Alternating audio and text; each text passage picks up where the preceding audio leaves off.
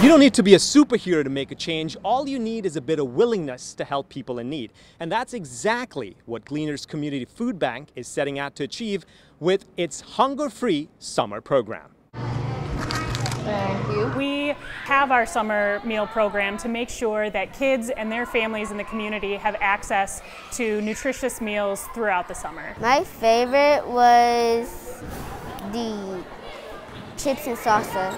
Oh, and I like the salad and the sandwich. I like the bananas. They're nice fruit.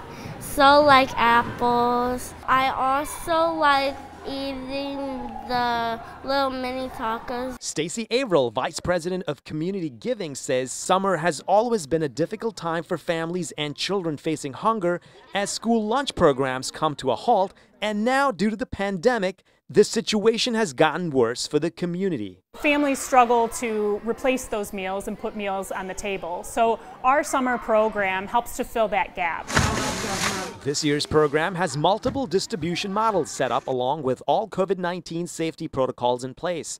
For instance, people can get groceries at certain locations, while other places have pre-prepared breakfast and lunches either on site or in to-go boxes.